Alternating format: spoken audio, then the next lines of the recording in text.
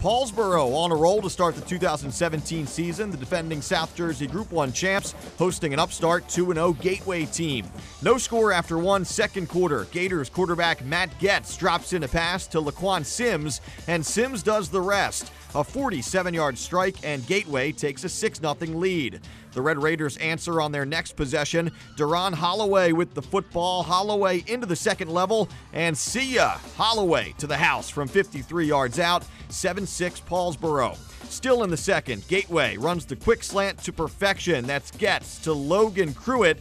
Cruitt basically untouched for a 44-yard touchdown, and the Gators regain the lead.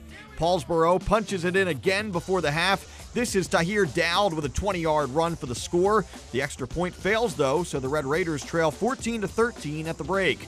Same score, 10 seconds left in the fourth. Colin McCarthy flicks a pass to Holloway, and the senior gets in there for his second touchdown of the day to win it.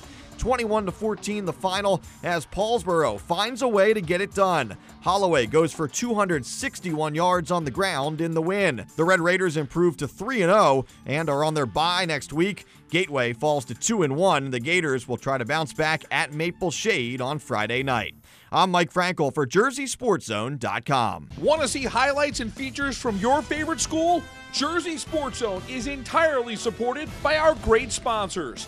Email marketing@JerseySportsZone.com to get your business in front of our loyal audience and highlights from your hometown.